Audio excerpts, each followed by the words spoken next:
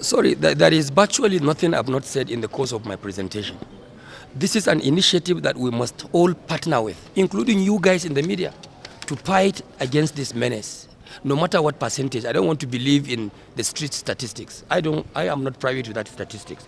But whatever the case is, in respect of the statistics you have mentioned, I believe the fact that this menace, this problem of drug abuse, rape, is quite prevalent in our societies.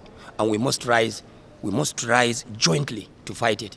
And the only way we can succeed in doing that is bringing everybody's hand on deck.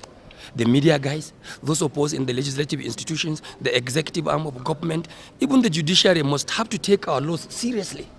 Enforcement of laws will have a very serious role to play as far as this fight against drug abuse is concerned. Some of our laws are not only obsolete, they are quite insensitive. Some of the laws have not been able to spell out extent punishment. Sanctions are quite on the low side. I wouldn't mind if there is a possibility of perhaps capital punishment may be too much, given the kind of society we're operating. But there is no amount of punishment that can be too much for a rapist. Rape is a calamity. Rape is worse than even the pandemic of the COVID-19 we're experiencing. It's killing the society. Why would you allow all those things to continue? I also look at the matter inward.